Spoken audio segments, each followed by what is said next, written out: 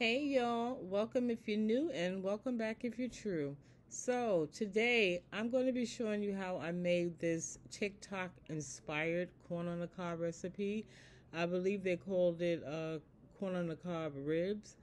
But anyway, it came out so good, very, very tasty. So, if you would like to see how I put this meal together, then keep on watching.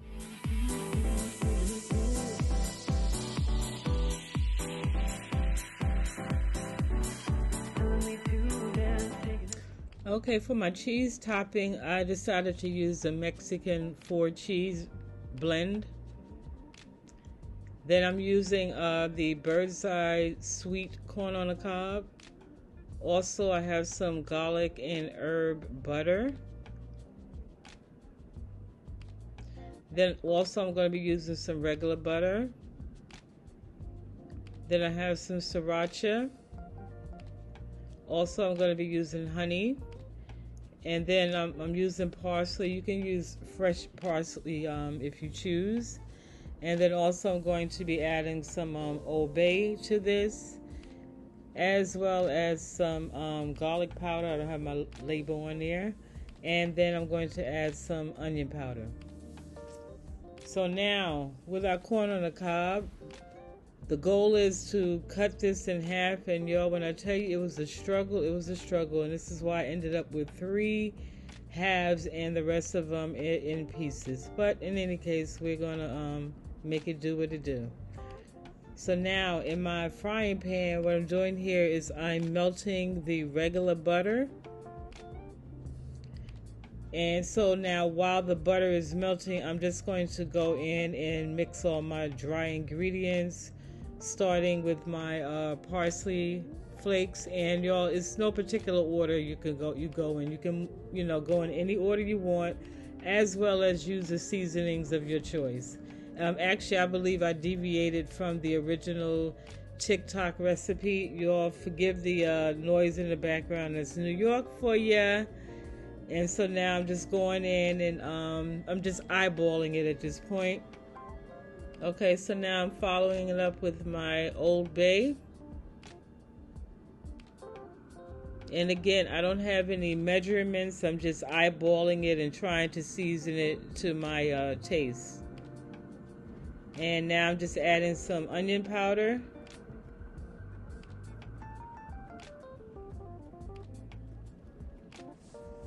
And then I'm going in with my garlic powder.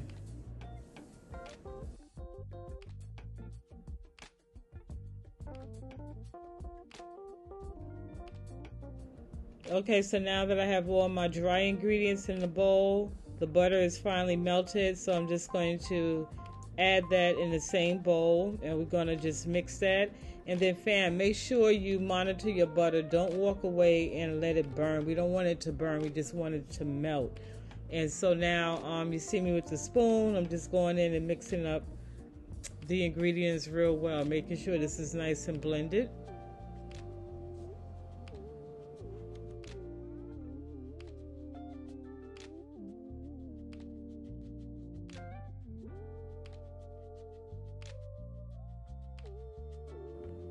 Okay, so now with our butter marinade ready, we're going to pour this all over our corn. And it's okay if you don't get it in the first pour. We're going to take our spoon, we're going to go back in with the spoon and scoop up some of the butter and then just cover the parts that we missed. But y'all, doesn't that look good? Come on. Isn't that mouth-watering? And so this is my second time making this recipe, so as I said, it's really, really good. So now that I have everything covered, I have my oven preheated 400 degrees, so we're going to pop this in and let this cook for about 20 minutes. Alrighty, so now our corn has been cooking now for about 10 minutes, so what I'd like to do is just go in and scoop up some of the butter and just kind of like baste the corn. And so you see that I'm struggling trying to do this with one hand, but yeah, you can flip it over or use 2 hands and just scoop it up. But yeah, we're gonna mix our corn really, really good. And then we're going to pop this back in the oven for an additional 10 minutes. And then while that's cooking further, we're going to get started on our garlic butter sauce. Okay, so now to that same frying pan, as you see, I have my garlic butter, and you see all the herbs in there. And so I'm just going in and scraping up all that butter, because butter is very expensive. We don't want to waste any food around here. So just get everything in the pan, and then the same process, we're going to just allow this to melt. And then just have your fire on like a medium low, closer to low flame, because again, you don't want it to burn. And so now, using the same process we did with the first butter mixture, I'm going in now, but this time we're going to mix our wet ingredients. So starting with my honey. I don't have any measurement amount. I'm just eyeballing it, but this is about, if I would had to guess, about maybe like a quarter cup of honey. And now I'm going in with my sriracha, and you can use whatever type of hot sauce you like, or if you prefer not to have hot sauce, you don't have to.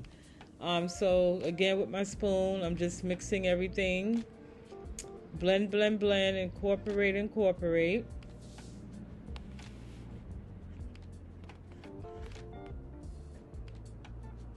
Alrighty, so now the butter is ready. So we're just going to add that to this bowl. And then the same process, we're just going to mix it. And at this point, you can taste it if you want to make any adjustments. And as you see, I wanted my consistency a little thicker, so I'm going to go back in and add just a tad bit more honey. But again, just make it your own. But it smells really amazing. So now see, I'm just adding maybe like another teaspoon of honey, and I'm mixing it around.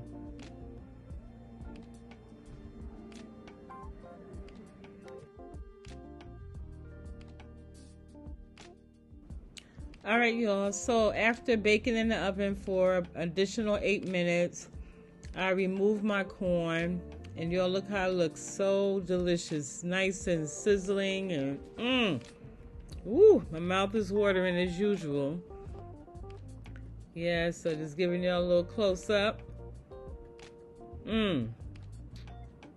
Okay, so now the next thing that I'm going to do is add my cheese.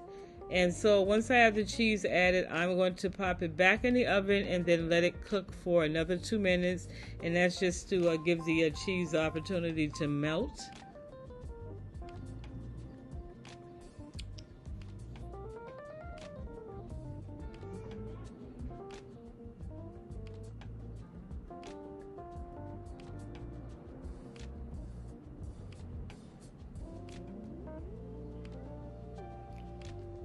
Alrighty, so 2 minutes later, this is what we have. Our, what do they call it on TikTok?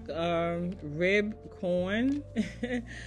Anyway, y'all, look at this. It looks so appetizing. So now I'm going in with my garlic hot sauce and garlic butter hot sauce and honey glaze or mixture, and I'm just drizzling it all over this delicious corn. Y'all, when I tell you this corn was so good, it was so good. And I did end up at the end sprinkling some salt on it and that really made it pop, but it's so good. And also I just want to take this time out while I'm drizzling this butter on the corn to shout out my returning family members as well as the new ones. And then I also want to especially shout out the staff at Wellness of the People. They are an organization that does wonderful work with the youth, and you know the youth are our future. So definitely I applaud them. I want to give a shout out to them, and I'll link their website information below. And if you're in New York and you have a teen in need, look them up. Okay, so I decided to pair our corn with some baked beans as well as roasted chicken For the roasted chicken, I do have a video or two out there. I'll try to attach it to this video where I can show you how I bake this chicken in the air fryer. And then my baked beans, I actually have a new video coming up to show you how I bake my beans with sausage. But yeah, so this is what's for dinner tonight. So family, I hope you have enjoyed this video. If you have, make sure you give it a thumbs up, share, like, comment below. And I look forward to seeing y'all in the next video. Bye.